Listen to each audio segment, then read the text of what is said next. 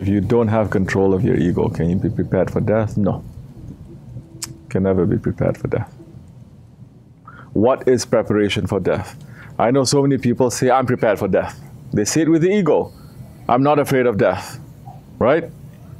That's not preparation of death. It's not. So many people, they want to die. So many people tonight, as we're speaking, they're cutting themselves, overdosing themselves, doing all sorts of things to destroy themselves. That's not preparation of death. That's preparation to come out from this world and to enter into the other world. But that's not preparation of death. Because the preparation of death is to prepare yourself to meet your Lord.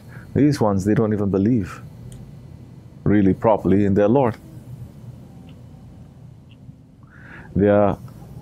What it means to prepare for death is to prepare yourself for the real life, to prepare yourself when you wake up. As Hazrat Ali Karamallahu Wajha is saying, man is sleeping. When he dies, he wakes up. So how you prepare for death? You start waking up. That's how you prepare for death. If the real death is waking up, and you are preparing yourself for death, every day you're going to wake yourself up a little bit more, a little bit more, a little bit more. What it means to wake up a little bit more to the death, then that means that you must die from this world a little bit more. You must die from your desires a little bit more. You must die from this dunya, from shaitan a little bit more. You must die from your nafs a little bit more. You're not going to think this world is real. You're going to start thinking this world is not real. It's coming and it's going. Your desires, they're not real. It comes and it goes. Once you pull yourself away from this dunya, then you enter into that stage looking at Mawla. That is where preparation of death. Then you're going to take your life very seriously, and you're going to take death very seriously. Because the Holy Prophet is saying, alayhi salatu wasalam, prepare, live in this world, work for this world as much as you are going to live in this world. Work for the akhirat as much as you're going to live in this akhirat. You live in this world. How long are you going to live in this world? Prophet ﷺ passed at the age of 63. That is the average age of his ummah. 63, they passed. Those who pass beyond 63 years old were believers. There is no angel recording their bad deeds anymore. Everything is good. Okay? 63 years. You're going to live a short while. Work as much as you're going to live. That's all.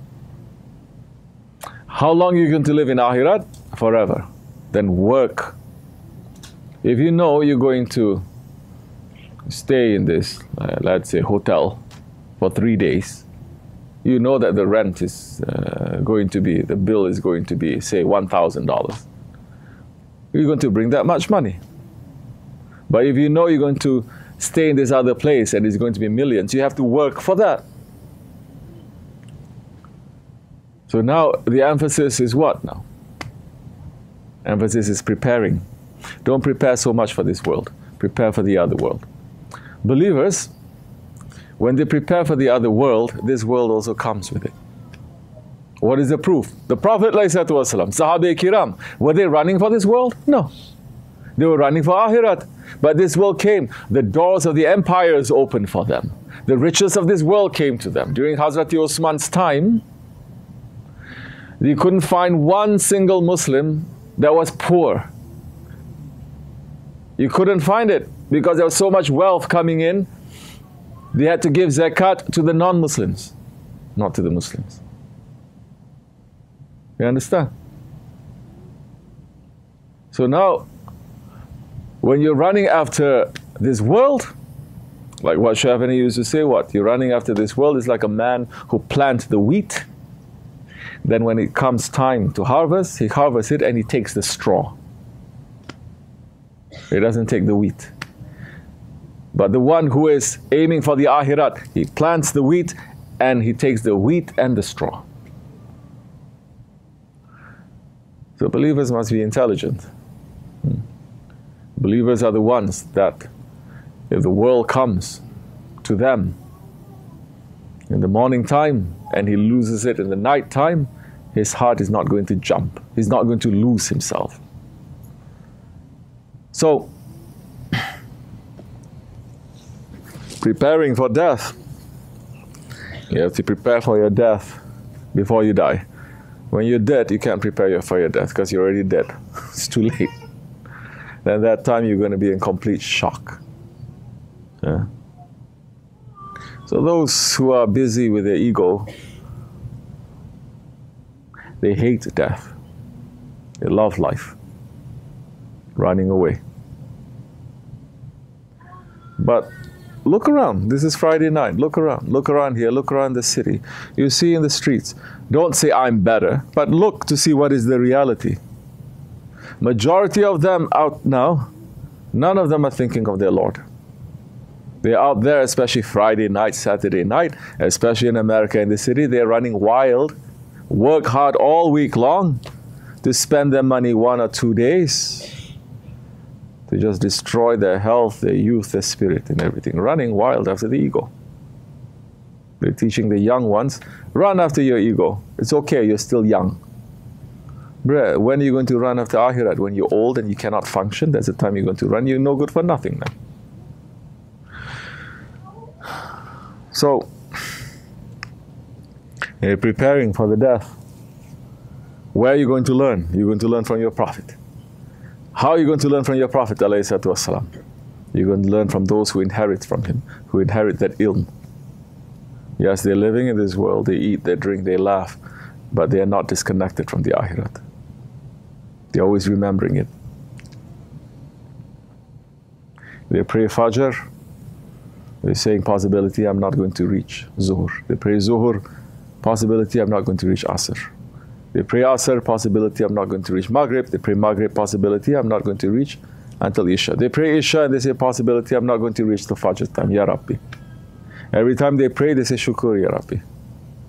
Because you still give me a chance to ask you for forgiveness. And they prepare themselves for that death,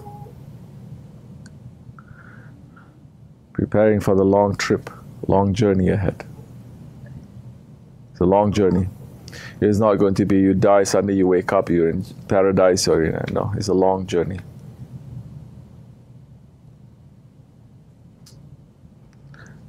You take the cab, you go to Newark. From that airport, you take a plane and you go, let's say, to where? You can go to Jeddah.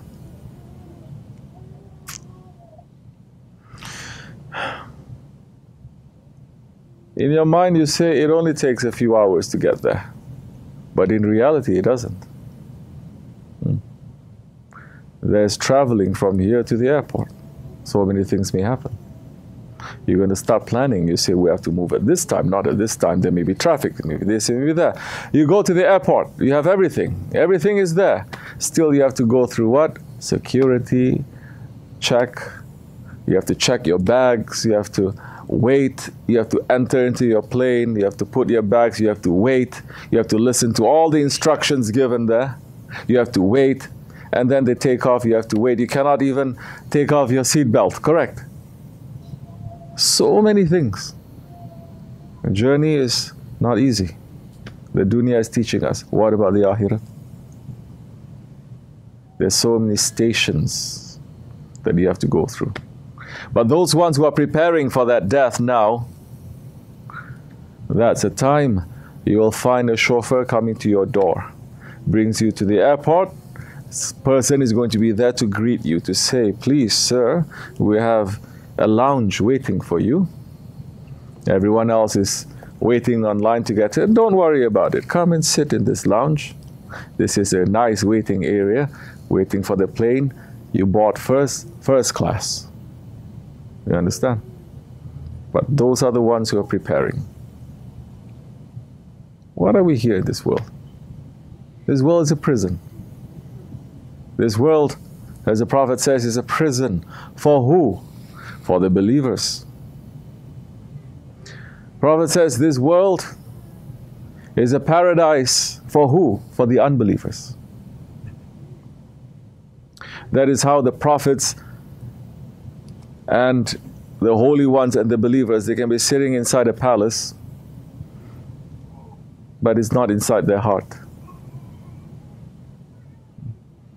Shaykh Abdulkerim, he lived in a huge palace. He was treating his guests every night with one roast lamb each. But his heart was not poisoned by the dunya, of course. Because before that, his Shaykh says, wait for me. And he waited for his Shaykh for how long? 7 years up in the mountains. He had no food, he was eating the grass and the leaves. His mouth, everything was green.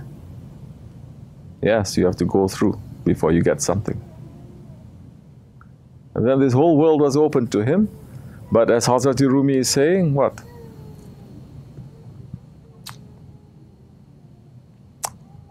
Don't look so much into my hands, take what is from my heart. It will come. As in the Mevlevi way, it will come. But it has to go. You don't just take it. And you don't just say, no, I don't. You have to take, but you have to give. Now, you have to move. You have to move according to the atoms, how they are moving, and you have to move according to how the galaxies that they are moving.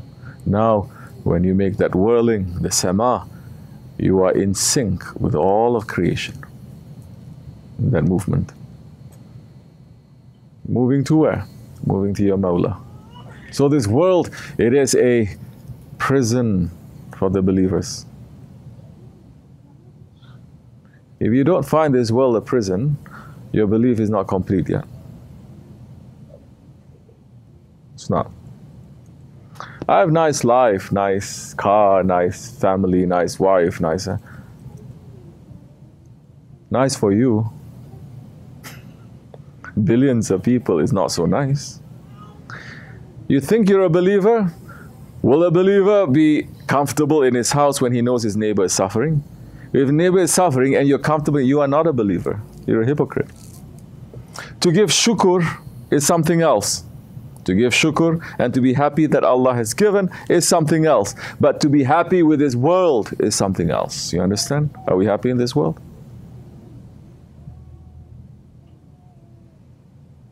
You understand? That is how you're going to keep the balance too.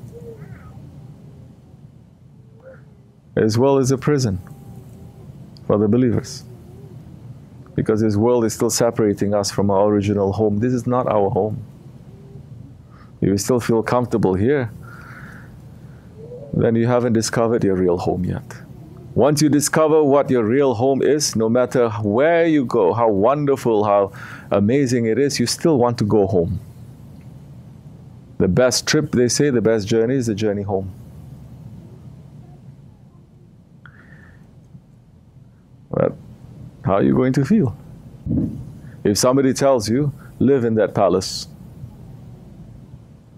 but after some time, we're going to send you to prison forever. How do you think you're going to feel? You're going to be a bit cuckoo, you know? Because you know your end is no good. No matter how long and how wonderful, how great your life is, your life is no good because this is all going to end and you're going to go to prison. This is how the world is for those who are not believing. Those who are believing, this world is a prison. They will tell you, we put you in prison. After some time pass, you're going to be in a palace forever. What do you think is going to happen to that one in the prison? Even if it's a worse prison, he's going to have what? Hope. It's not just a hope. It is a reality that this is going to end. So don't get upset too much. This and that is going to happen because it's all going to end. The believer must think that way. The believer should look with clear eyes, with hopeful eyes to that world. That this is world, Yalan Dunya. As when the Holy Prophet ﷺ was going on the Mi'raj, he was riding on the Burak and he heard a voice saying, Ya Muhammad, stop, giving salams to him. Imagine now, giving salams to him, and he didn't give salams back. And he turned to Hazrat Jibreel alayhi salam and he's saying, who is that? He was an old woman, sick and old and weak, and wearing a lot of makeup and nice, expensive clothes and jewelry, just like the women on Fifth Avenue. Yeah? Calling out to him, and he didn't even stop, he didn't even look. And the Prophet ﷺ then asked Jibreel ﷺ, who is that? Jibreel ﷺ said, it is known to you, Ya Rasulullah. If you had answered just once to her, your whole nation would have fallen into the dunya. Sunk into the dunya, because that was dunya. Oh, if it's us, we just, anyone who says, this is when your heart has to open. When you observe that, you know, why is the Shaykh behaving like this in this situation? Why is the Shaykh behaving like this to this nice guy? Why he's being so to this guy? This guy looks harmless. This guy's an old guy. Why is he screaming? This guy looks nasty, but he's so nice to this one. Why is it? You start asking, you start observing. Then, oh, you figure out. Because things that you figure out by yourself, you will never forget. You'll never forget because you open it, you discover it, you understand? But things that always people tell you, even if it's people tell you, it's not going to stick so much until you experience it. Which is why the Prophet ﷺ said what? The best knowledge is the knowledge that you experience. So you want to experience a sohbah, travel with a shaykh. You can experience certain things. That's important. Because you're not just going to be murids, you have to make progress. But we don't force people. We don't say to them, this is... So,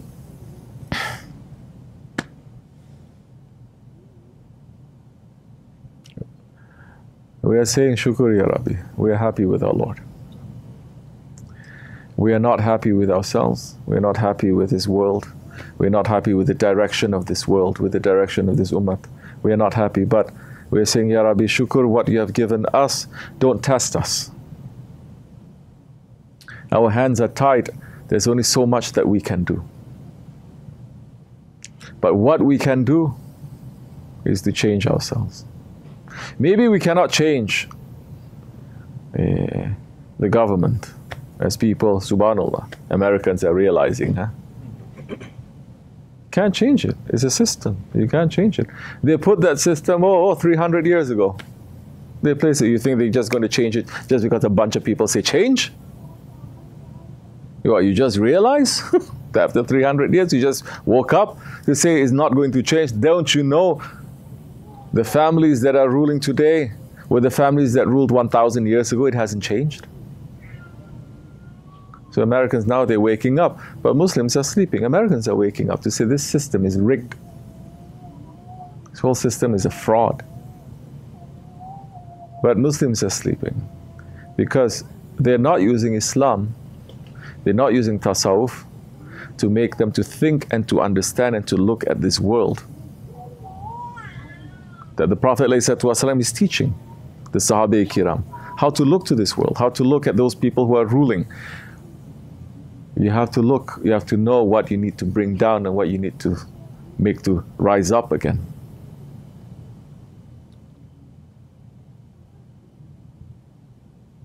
So, may Allah give us the strength to change ourselves for the better, to make us to step on our ego, to make us to become sincere, to make us to run after sincere people, to make us not to get fooled by ourselves and fooled by other people. And may Allah forgive us and accept our weak service. For the sake of the Holy Prophet, for the sake of SahibulSaif, Al-Fatiha. Amen.